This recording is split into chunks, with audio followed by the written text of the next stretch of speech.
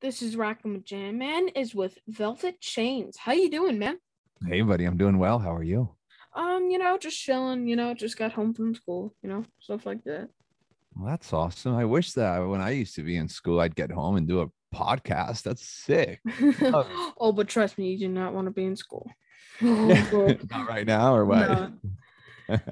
The math's pretty hard if you think about it. Well, it just had the problem with me is that I know all the answers and I scream them I don't like scream them, but I answer them all, and then everybody's giving me dirty looks like, what is wrong with you? What's wrong with you? That's Dude, awesome. That's everybody keeps saying, give the kid a chance. Give them chances at least. what grade are you in? Fifth.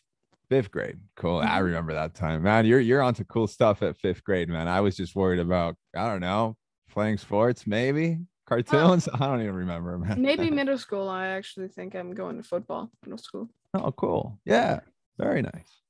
Awesome. So, for those who are watching and not familiar with your band, could you tell me all about yourself? Yeah. So Velvet Chains is a band that I started around 2018. And what I wanted to do is I wanted to start an original band and get together a bunch of local cool musicians that we could do this with. And I put an ad on Craigslist. So I started getting messages from random people, and I started doing auditions. And eventually, after 2, 3 months, found the right lineup for the first iteration of Velvet Chains. And we got together and we just started playing mostly covers in the beginning. And we had a blast, and we were gigging all over Las Vegas. We played LA a couple of times. And then the pandemic hit. So we found ourselves that we were just, sitting on the couch, doing nothing, nothing positive at least, and just staring at the wall.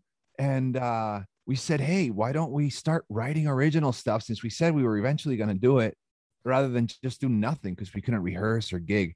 And that's how we became officially an original band around 2020, last year, beginning, and put out a record and went down the whole road of putting out an album and releases. And that's been Velvet Chains in a very, very short summary. So, the name is Velvet Revolver and Alice in the Chains. When we started, we were trying to come up with the name. And since when we started, while we wanted to do originals, we were kind of focused on covers. And we're like, look, most of the time, most of the stuff that we're playing is very early 2000s rock and 90s grunge. So it kind of made sense. I chose Velvet, and my drummer at the time, she chose Chains, and we ended up as Velvet Chains. I mean, it drives the message across, and it seems to work. Ever think of covering that Gary Mosey song, Velvet Chains? No, you know what? Yeah. If you Google Velvet Chains, you'll see Velvet Chain or Velvet Chains by that guy. And Yeah. I didn't know that at the time. I wasn't familiar with him or that song. So that was fun. But slowly, every time you Google it, now we're moving up and up and up. So eventually, we'll pass him. We'll be the first hit. He's in some country, dude. I found him looking for you. Yeah.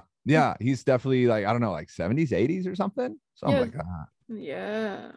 Yeah. Imagine an 80-year-old looking for you, bro. Yeah, that's right. Hey, you know what? We a lot of people down. like our music, so totally cool if we got a fan base of 80-year-olds. Oh, trust me, don't mess with 80-year-olds. Why is that? Have you had some bad experiences or what? Yes. They will hunt you down. Oh, They'll go through wow. the deep edges of Facebook. Are these other 80-year-old musicians you've interviewed, and now they're hunting you down? What went Yes. down? They will Yeah, find you and they will make you suffer. I'm gonna That's take all your I advice. I love it. I'm gonna write that down. I've been running ever since. I'm gonna be moving next year. I have to. I can't stay in one place for too long. They may find you. Yeah, they may find That's me. great. That's Even great. though Buffalo seems like a very small town. Yeah. Oh, you're up in Buffalo, New York? Yeah, Buffalo, New York. Mhm. Oh wow, dude. Yeah, I've my previous life, when I did a couple of years up in Plattsburgh State University when I first came to the U.S. to go to school. So I'm familiar with the area. Buffalo's probably like 4 hours south or so 5 hours south or something like that. So yeah, it's very cold up there though. Yeah. How would you describe your sound? How would you describe it? Back to that Velvet Revolver and Stone Temple Pilots. I didn't come up with this. I've asked a few people, or just people randomly have told us, man, you guys sound like a mix between Velvet Revolver and Stone Temple Pilots. And I'm like, you know what? I'll take it. That's grunge plus hard rock. So that's us. I say it really reminds me of 90s grunge. I really like it, man. I really Yeah, like thanks, it. man. Yeah, we have a couple songs in that record that like Wasted or Past the Disease. I mean, those could be Alice in Chains songs at the end of the day, the way they sound. So I definitely see what you're saying. Now you guys are from Vegas, but are big in South America and Mexico. How did that happen, bro? Yeah, so I'm originally from Chile, from South America, and my guitar player Lohan, he's from Brazil. So, You sound a little Mexican there. what's that? Picking it up. Wow. Yeah. Oh, look at you, little amigo. That's right. There you go. There you go. Oh, sorry. You're good. Naturally, we found PR agencies not only in the US to work with, but also in Brazil and in Chile, and they covered the rest of Latin America, including Mexico and so on. So because we have roots down there, and rock and roll is such a big thing in South America, it kind of worked out, and we've picked up a lot of fans in the region. Hey, man, like to see it. Like to see the outside Mexican. What I'm trying to say is because we actually might move to Mexico. We don't know. Oh, cool. No, there's, Mexico's a beautiful place. I've been there maybe 4 or 5 times. And no, sorry. We actually might be taking vacations. We were planning on doing this this December, but it got canceled. Got it. Where at? Like Cancun, or wait, what are you thinking? Cancun. Yeah. Sweet place, man. I've been there a few times. Yeah. There's some really good people there. Oh yeah, dude. Yeah. Yeah. No, it's probably my favorite place to vacation. I actually know a little bit. See, amigo. Oh, that's one of the classic ones. Adios. Más cerveza. Bandeo. Bandeo. I don't know that one. I think I might know another one. Poo. Baño. Por favor, maybe. I mean, those are the basic ones, right? Por favor. Yeah, I'm actually taking Mexican classes. Oh, cool. Spanish, yeah. Yeah, Spanish. Cool. You get how it is, my amigo. That's right. Ese. I seen this album was getting a lot of buzz, and you guys are getting a lot of YouTube hits off this. So congratulations on that. Yeah, thank you. The YouTube thing was mostly because of the music video that we did. I don't know if you had a chance to see it. It's a little intense. Did you check it out? Yes. Yeah. It was so yeah, you know what I'm talking about. It's a little bit crazy, but we worked with Dean Carr on that one, and that was a blast, man. And Dean, everything you see on the music video was his imagination, and I think it worked out, and a lot of people have loved it. So we've had a lot of organic views on YouTube on that one. Let's talk about your track Tattooed. First off, I have to say that song rocks, man. Thanks, bro. Thank you. How did you hook up with Guns N' Roses, Richard Fortness? How'd you hook up? Yeah, man. So I actually interviewed Guns N' Roses myself. Bumblefoot. I saw that. I was listening to that interview before I logged on. And that's amazing, dude. You know how many people want to interview Bumblefoot? There's a ton of people that want to interview him, and he's very selective, dude. So I don't know him personally, but great interview. He's such a nice guy. He's really such a nice guy. And you guys were talking about the vegetable garden you got going on and everything. Yeah. Yeah. But we hooked up with Richard Fortis, who's a rhythm guitar for Guns N' Roses, or as I believe his Facebook or Instagram says, the other guitar player in Guns N' Roses. That's like his description. And that was thanks to Mike Squires, who's a close friend, and he's up near you, somewhere near Buffalo, living right now. He's the guy who does Couch Riffs podcast, and he is the lead guitar player for Duff McKagan's Loaded. So with him, I asked him, I'm like, man, we're looking for some collabs on this new record that we're doing.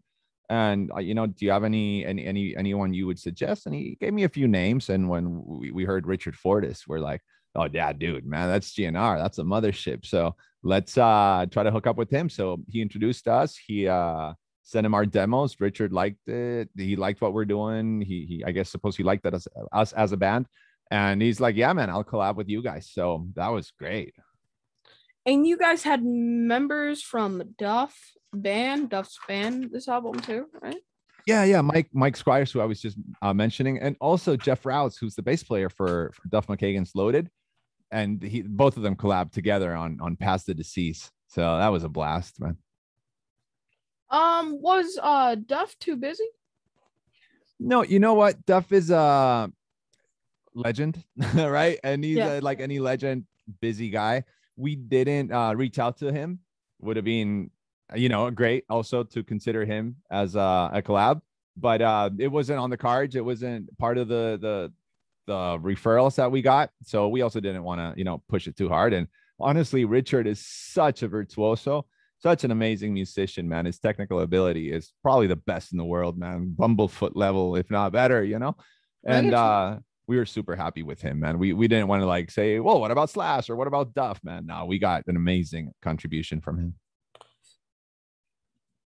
Your song Path to Disease is about COVID, right? You know what? That's actually, nobody's mentioned that, but that makes a lot of sense. I like the comparison. But honestly, it's about, when I wrote it, it was mostly about drinking and, addiction in general. Yeah. It's a bit like Pass the Deceased is kind of like pass me the bottle, pass me the glass. And I just called it a deceased. But that was, you know what? It probably should have been about COVID. I'm sorry. I'm not trying to be rude, but dude, you sound silly. I love it. You actually sound silly. If you think about it, right? Past the disease, I'm begging you, please. Like, you're not begging somebody to give you COVID, right? But you could be begging somebody to pass you a beer while it's not good for you, right? So I got you, man. But it just passed the disease, bro. I can see, like, you're being a little, over exaggerating in the drama, past the disease, past the burden, or something like that. But dude, I love it. Yeah. I know what this thing is. I know what this, but I kind of saw it coming a little bit. But like, I get stuff like that, like pass the disease, pass the burden down to me, give me a drink, give me a beer, stuff like that. Hey, but to give you credit, all these songs were written during COVID, and they're quite negative and a little bit dark, and you can see a lot of anxiety through them. And I don't know if you should pass that down. Well, yeah, right. But at the end of the day, like, that song may not specifically be about COVID, but they were all inspired by it. So to a certain extent, you're right. Anyway. Okay. Yay! I still get right. I still get the upper hand. Let's get it. Yeah. Yeah, gang, roadstar. Love it. So what is the music scene like in Vegas?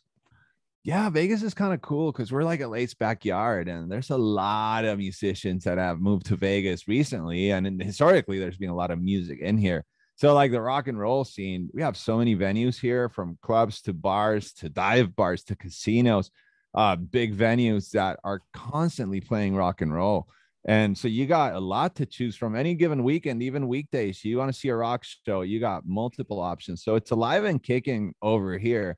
And with so many people from LA coming over, it seems to be like, I don't think it's ever going to become like the #1 rock city, but after LA, it could take, a second, third place. It's kind of cool.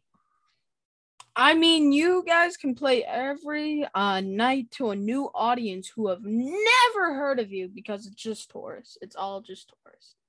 Dude, that's brilliant. That's brilliant. I love that you caught that. And that's part of living in Vegas, man. It's like a satellite city where people just come, and then the next night it's a completely different group of people. I love that you said that, man. That's really smart. Yeah. It's basically like you get a new thing every day. You get a new bottle every day. That's it. Yeah. Past the deceased. Okay, now we don't gotta go there. We don't gotta go past the bottle. Give me the. I'm gonna have a collab from you on our next record, dude. That was great. I don't want to sound that much emo. I get into it and then I get sad. I don't want. No, man. You're in 5th grade. You can't be that emo quite yet, man. It's too early for you to be emo, man. I look. Trust me. I make fun of emos every single day. I don't want to become one. Yeah, no, that's a thing, right? And our thing is to stay in the hard rock lane and maybe grunge lane and in that area, but the whole emo thing, like, we don't want to cross over to that. But love some bands. Yeah, I'm done with your grunge thing, but emo does not seem like it. You're too like light, and you're too like, you got too much light to you. I don't seem that dark yet. I love it. So I guess all shows would be a first impression. Tell me again. What? Sorry. So I guess all shows would be a first impression. What would be a first Like in impression? Vegas. Like in Yeah. Vegas. Oh, I see. All shows. Yeah, Yeah, yeah. man.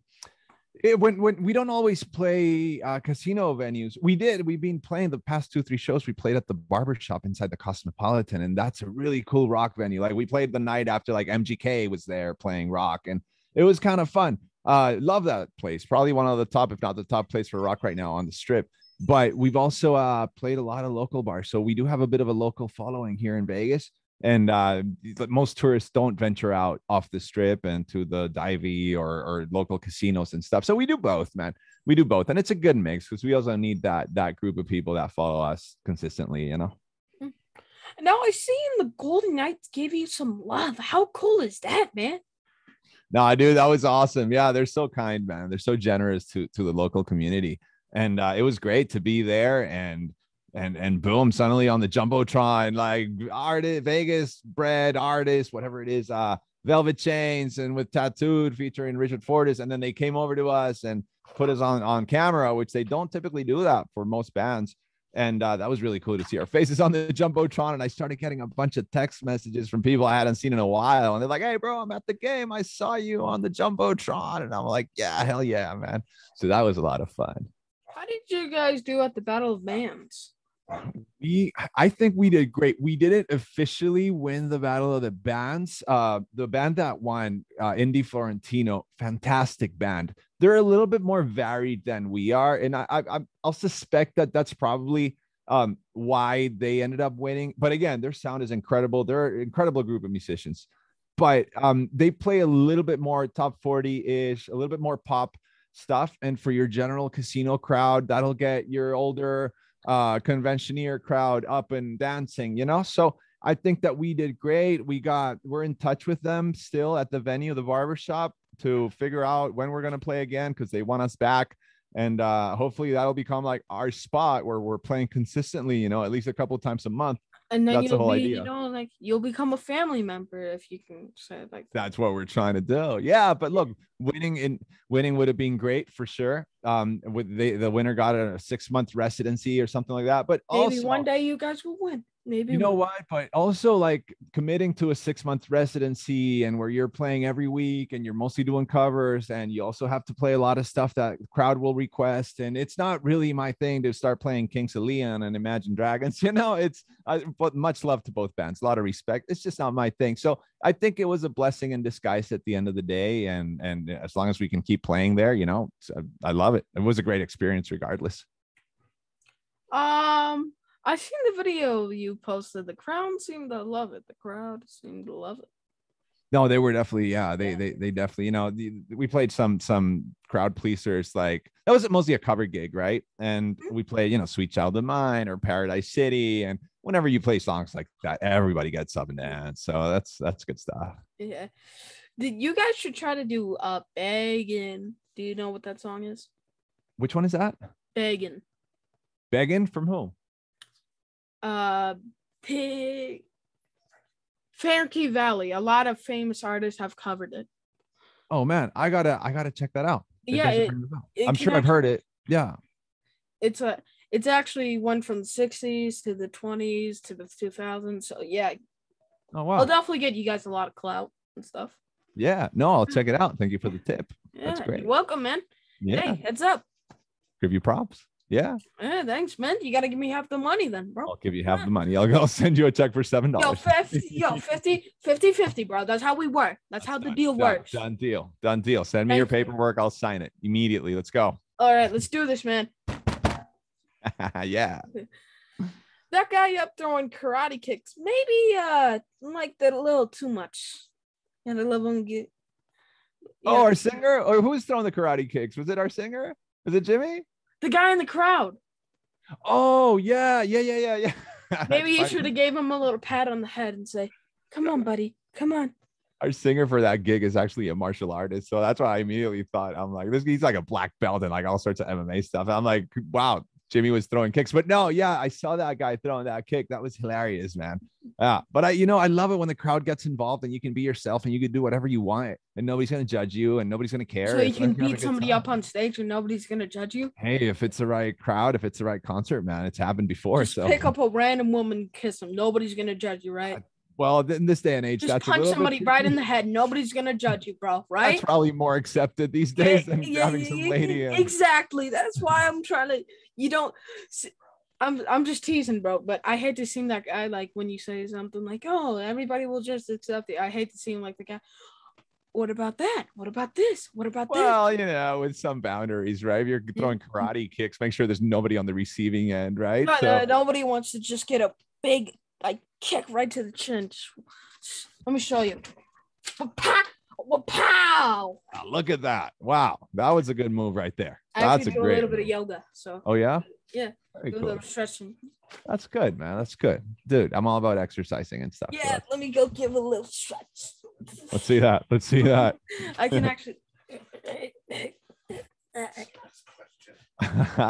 Oh, man. You're about to fall off that chair. I'm about to break this chair. I know. What do you do? Like the downward dog, the baby? Yes, I can do it. Okay, Baby. I don't know the names, man. I gotta get into a zone to show it more.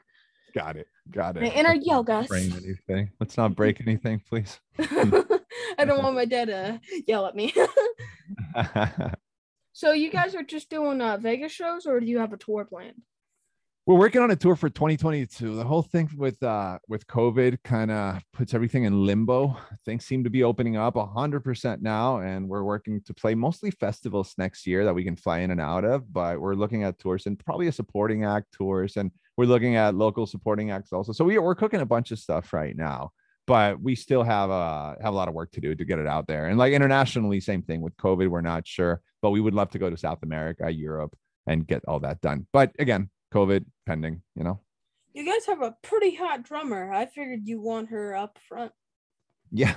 So the whole concept of the band, and a lot of people seem to share that opinion, man. So yeah, no, she's great. The whole concept of the band, though, is a little bit where we're actually going to make a lineup change, and we haven't announced anything quite yet because we're waiting to, get everything done and align with the PR companies and everything. But right now, we're making 2 changes to the lineup, so I don't want to go into detail who or what. But yeah, as soon as that's final, we'll do a press release and we'll release a new song and announce the new lineup. So the whole thing about Velvet Chains is to, have the right people on board. And as we keep progressing, it's kind of my project. So at the end of the day, every 2-3 years, we may make changes and so on. But it's kind of like are you familiar with the Dead Daisies at all? Yeah. They're on my show. I interviewed them. I interviewed Black Sabbath. I just interviewed Blue Oyster Cult and Carmen Apiece. Vanilla Fudge, Guns N' Roses, awesome, Black Sabbath, Black Sabbath. That's fantastic. Yeah, sorry, bro. Not trying to flex, Dude, flex. I don't know anyone else that's a 5th grader that's interviewed all these people, man. You're ways ahead of everyone. Oh, no, I did this when I was in 4th grade, so. Oh, look at that. Look at you. That's a flex. The 4th grader turned into a 5th grader. Yeah. So no, I love that, man. Congrats on all that success. And I wasn't really trying to. I was just trying to name the bands. I know I went a little too far. Big achievements. You got to celebrate. You got to celebrate those wins. I keep saying. Okay, sorry. Keep going. No, go ahead. Yeah. No. Go. I was saying, the Dead Daisies is led by David Lowy out of Australia, and he goes through 2-3 years, and he had Richard Fortus in the Daisies, I believe, and now he's got Glenn Hughes, and he's had Dizzy Reed and a bunch of very, very, very well-known musicians. For me, it's a little bit different where we're not quite hiring A-listers yet, but the whole purpose of this thing is to go into the future and see what happens, and if we need to make changes, we'll make the changes necessary. But that's a very similar concept to the Daisies at a smaller level, When I first saw Nils, I thought it was Josh from Chuck Berry. Buckcherry. First time I seen you. You mean like the way I look or what? Yes. Oh man. Well, thank you. Oh, Josh the singer. Yeah. Dude, you know what? I got that comparison. Yeah. I've gotten that comparison before because of my hair. It's kind of like his. And the long face. That's a great one, man. I'll take that. I've also gotten comparisons to Macklemore, which I'm not sure that's kind of my alley. Don't look like him. Yeah, it's I don't know what it is, but some people like I was some flight attendant on a flight came up to me and she's like, "I'm sorry to bother you, sir. Are you Macklemore?" Like she was totally serious, but that was funny. I've also had a little bit of a comparison to Duff McKagan here and there, but I could see the Josh Todd thing. I'll take it.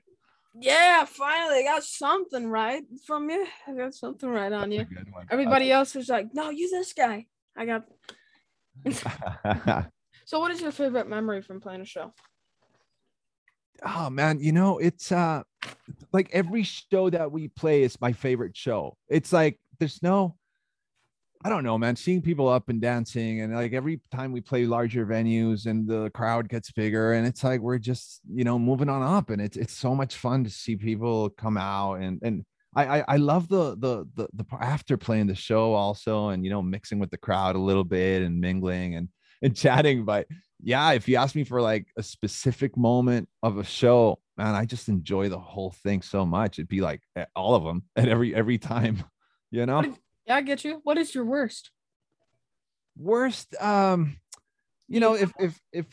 if we haven't done the work and or a couple of times, I usually like to have 2 beers before I go on stage. And like I know everybody has a limit. If I go over that, I'll probably not give the audience my best. But it takes a little bit of effort to find that what the limit is. So in the beginning, and maybe I had 3 or 4 or something before a gig, and those moments where I'm not connecting 100% my fingers with my head and the strings, those were like, oh man, like what's happening? Those I don't like those moments. So yeah, got to be strategic about it, man. Discipline. What is next for you? Oh, what? Sorry. No. Just saying, gotta be disciplined with that Okay. stuff. What's next for us is really planning out the gigs that we're gonna be doing. We're also working on this new lineup and seeing what we're doing for 2022. So yeah, and writing new music. So that's exciting. We got a lot of stuff going on, man. How do my followers follow you? Yeah, we're on social media. If you check us out on Instagram at Velvet Chains Band. And then on Facebook, it's facebook.com/Velvet Chains. And I even think we have a TikTok somewhere, Velvet Chains. So check us out. Okay. Yeah, we got to keep up with you, your friends, man. Yeah. I don't got no friends. You got no friends. You got me as a friend, brother. Yeah. Wait, now I only got one friend in school. Okay, so now you got 2 friends. Yeah. Go. But then if you count Bumblefoot and then you count... Bro, you got more friends than I do then. Carmen and Peace, but they're very famous friends. Yeah, high quality. Yeah. Yes, I make my... So basically, my family is friends with people that are sometimes have 500 million views because I did Shinedown. That's fantastic, man. Yeah. What's your deal? Are you going to become a musician? Are you a musician already? What's I'm taking singing lessons. I do have a pretty good voice. Hey, you'll be able to put together a good lineup if you ever want to go that route, I think I might try to do both. I can try to fit journalism and a singer in it. That's awesome. Maybe one day I'll be interviewing myself in the mirror. There you go, on the mirror. That's awesome. Well, thank you for being on my show, man. I hope the next time talks at the backstage at one of the show dudes, or you could come back on my show. I don't know. A lot of people have been coming back on my show, so yes. Dude, anytime. Thank you for having me, man. Really cool to meet you. I love what you're doing. All the connections you've made and just you running this thing is fantastic, man. So congrats, man. My respect, brother. Thank you, man. See you, amigo. See you. We'll see you. Ciao. Bye. Ciao. See ya. See. Ciao.